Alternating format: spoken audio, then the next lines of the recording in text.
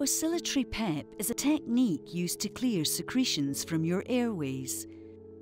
Oscillatory devices interrupt the flow of the breath out and provide resistance and vibrations as you exhale, which helps to loosen mucus stuck to the airways.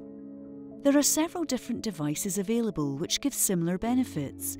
The choice would be up to your physiotherapist, who will be able to suggest what might work best for you.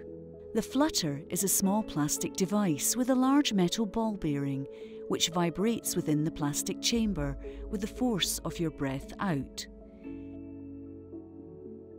Start by getting into a comfortable supported position, with your shoulders and hands either resting on a table or in front of you.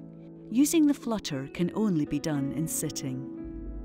Once you place the device in your mouth, take a slightly bigger than normal breath in.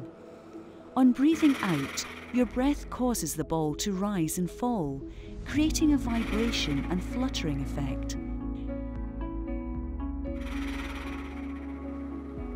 Try to keep the effort of your breath out consistent.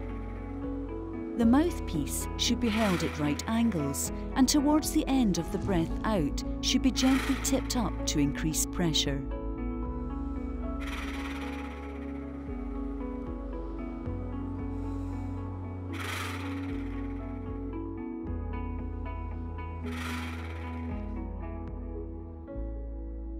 The fluttering should happen in your chest, and for this reason your cheeks should be stiffened. You might need to hold your cheeks at first to stop cheek wobbles.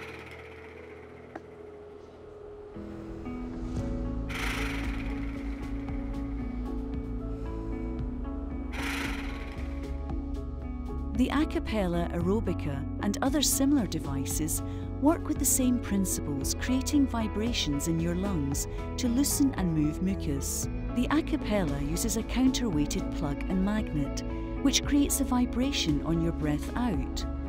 An adjustable dial in the device allows with the resistance to be varied depending on your need. These devices can be used in any position that's comfortable and effective.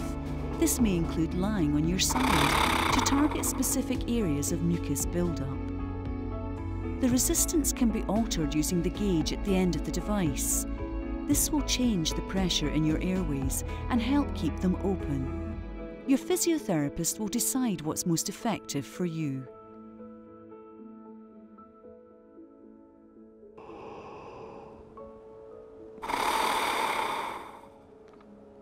Repeat the breaths 5 to 10 times, or as you have agreed with your physio.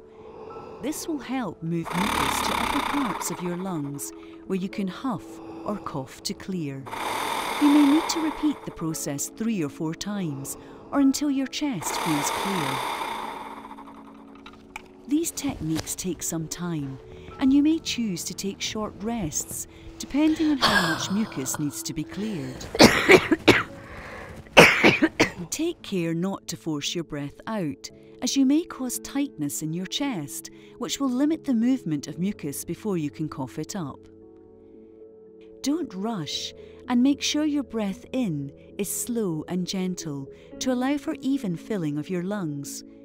Take the time to understand how your breath feels and how your breath and crackles sound. Clear your chest often. You can do this as often as you like or as recommended by your respiratory physiotherapist.